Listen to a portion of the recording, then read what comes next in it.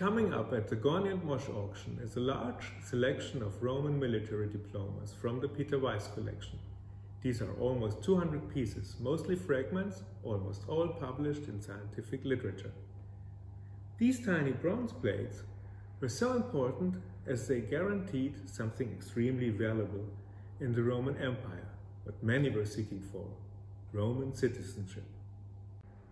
In the 1st century AD, much of the population of the empire, especially in the recently conquered areas, were so-called peregrini, which means foreigners, and had a much lower legal status than proper Roman citizens.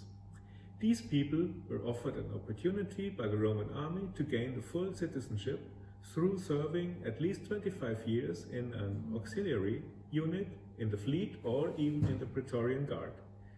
Those who survived were discharged with honor, received their final salary and a sealed document granting citizenship not only to the soldier himself, but even to his spouse and all their descendants. The document consisted of 2 hinged bronze tablets, which were engraved with double text naming date, information about the owner's military units, as well as names of witnesses testifying the correctness of the document.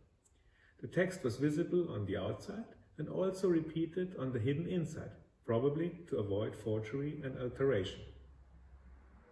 The military diplomas give us an abundant information about the organization of the Roman army, as well as the society in the Roman Empire, especially in the provinces.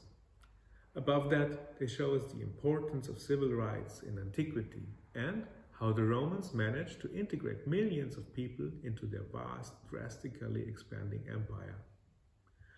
More than 1,000 of these diplomas are known today, a significant part of them being in the Mr. Peter Weiss collection, and now at our auction of 9th of July.